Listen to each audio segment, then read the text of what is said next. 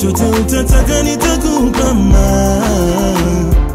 guys, welcome back to our YouTube channel. It's your girl Fanny back with another reaction video. If you're new to this channel, make sure to give this video a thumbs up, share to the friends, and of course do not forget to subscribe. So today this is going to be another continuation of our Quran, A Miracle of Miracles by Ahmed Deedat. So without wasting time, let's get into the video. In other words, Allah expects them to see, to be able to see, to witness.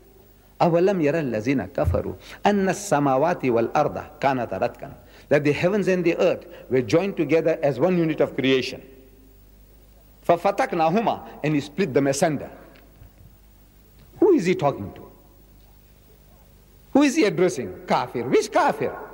The Bedouins of 1400 years ago? No. What can the poor man understand?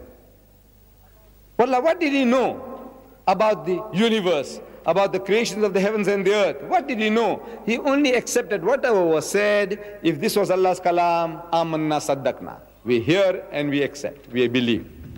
This was iman that they had. They didn't have a grasp.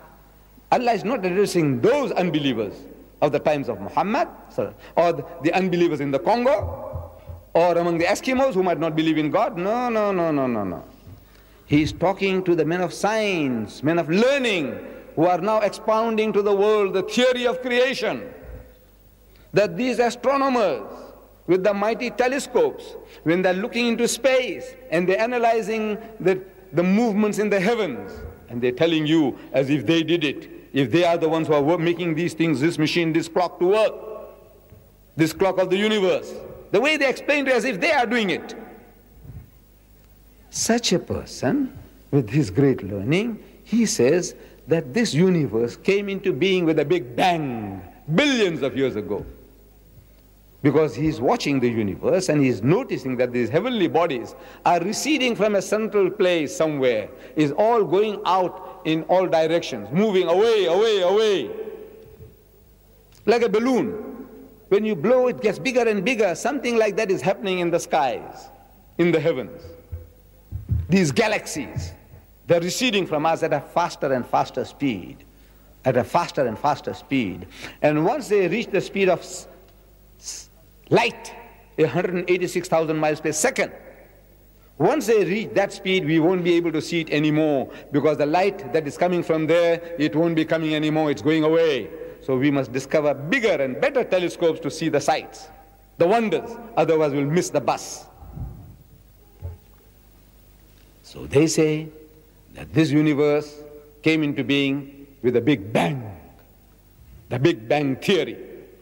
Who says that? The most learned men of science, astronomers. They say, hey, where did you get these funny ideas from? This fairy tale about a Big Bang. So no, it is not fairy tales. These are facts, demonstratable facts. We can demonstrate it, show you what is happening, and from that we can conclude. If we had a film and put in reverse gear, so we could see what is happening is all coming back again. With the way it's going out, the balloon, if we can deflate it, you'll see it all coming back to one central point. And there was a Big Bang. When did you discover this? He said, yesterday. Because 50 years is yesterday in the history of man. What is 50 years? Nothing. As an illiterate man in the desert, a person who didn't know how to read or write, a person who couldn't sign his own name, he couldn't have known this, could he? He says, no, never. Impossible. Man doesn't know astronomy. He hasn't got the instruments. He hasn't got a telescope. Nothing. In the desert. And among an ummi people, illiterate people. And he is now telling you, this man in the desert, 1,400 years ago, كَانَتَ رَتْقًا فَفَتَقْنَاهُمَا, and he split them asunder. And you biologists, people who study minute life, microplasm, the amoeba, he says, you know, life originated in the sea, water. Without this water, no life. And they tell you, says, look, we look back in time, in space. He says, look, this is how life originated. There was a time when this earth was a molten mass. Nothing could have survived here. Everything boiling, boiling, and over a period of billions of years, the vapors went up and came down, and the vapors went up and came down and started cooling this earth. It took billions of years, and then started life, germs, plant life, and all these things started. At one time, there was nothing, and then it started. Where did life come from? It says from the sea. Certain chemical actions, the sun playing its part, and life started from there. When did you find this out? It's yesterday. Because 50 years is yesterday in the history of man.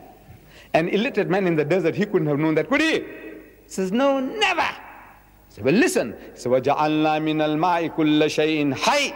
And he has made from water every living thing. Say, أَفَلَا يُؤْمِنُونَ. Will you then not believe? Who? You, men of science, you, men of learning, you kafir, you atheist, you agnostic, why can't you believe that this is not his handiwork? As Allah says, أَوَلَمْ يَكْفِهِمْ أَنَّا أَنزَلْنَا عَلَيْكَ الْكِتَابَ يُتْلَى عَلَيْهِمْ إِنَّ فِي ذَلِكَ لَرَحْمَةً وَذِكْرَى لِقَوْمٍ يُؤْمِنُونَ. And these are signs, blessings, and a remembrance for a people who believe. That he might have written this. In a verse preceding this, verse 48 of Surah Ankabut, chapter 29, it says, وَمَا كُنْتَ تَتْلُو مِنْ قَبْلِهِ مِنْ كِتَابٍ. He said, you were not in the habit, O Muhammad, you were not in the habit of reading as if out of a book. وَلَا تَخُطُّهُ بِيَمِينِكَ. Nor were you able to transcribe it with your right hand. إِذَا الْأَرْطَابَ الْمُبْتِلُونَ. In that case, these talkers of vanity, these babblers in the marketplaces, they might have had some reason to doubt. Muhammad was a learned man. He says, you see, he was in a certain university, and now he's telling you these things, his theories. Yes, they might have some reason to doubt if he had been through that schooling, if the Arabs had some knowledge or understanding of science, learning, nothing. Allah shows you that he sends you an ummi prophet to an ummi people. Amazing. He chooses a nation steeped in ignorance, the whole of Arabia. There were no more than half a dozen people that could read or write in the whole of Arabia. The nation is ummi to the core, and he chooses an ummi prophet. You know why? To prove to you that this is my work. This is I am doing it.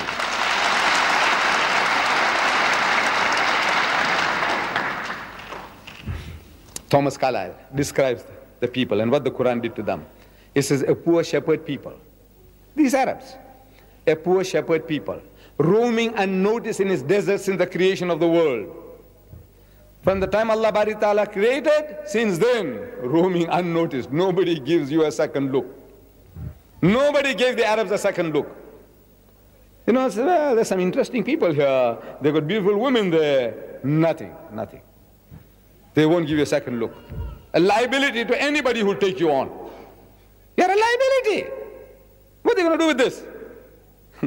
People who married the stepmothers, who buried the daughters alive, fratricidal wars over little things, killing one another.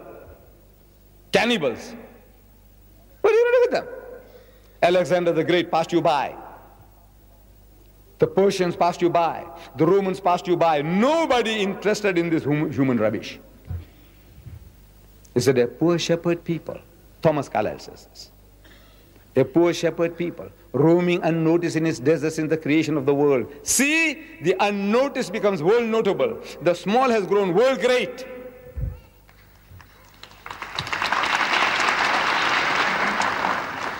Within 1 century afterwards,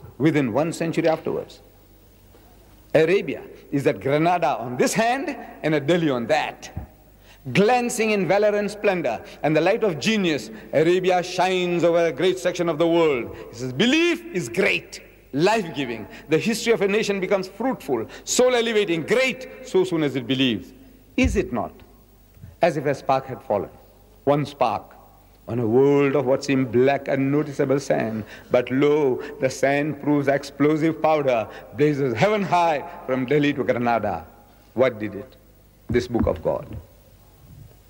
That shepherds and camel drivers, one of our cousins, a Jew, writing a book on medicine, he's having a dig at his Arab cousins. A Jew. He's writing about medicine, but he's having his own. He's having a dig at us. You know what he says? He says, goat herds and camel drivers sitting on the throne of... Like I said, sometimes the terminology of something does affect how something may be decoded or how a message may be taken.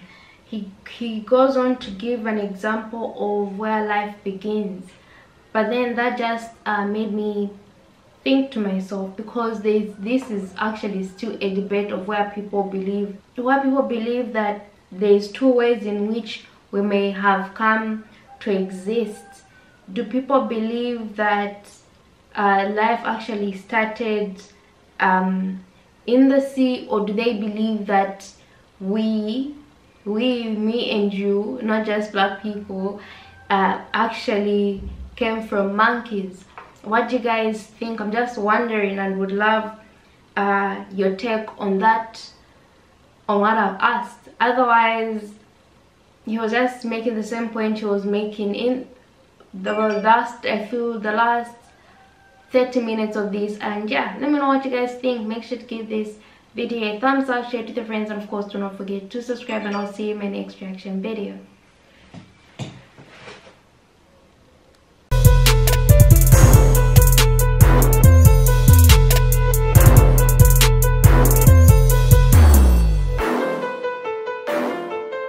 When I think about you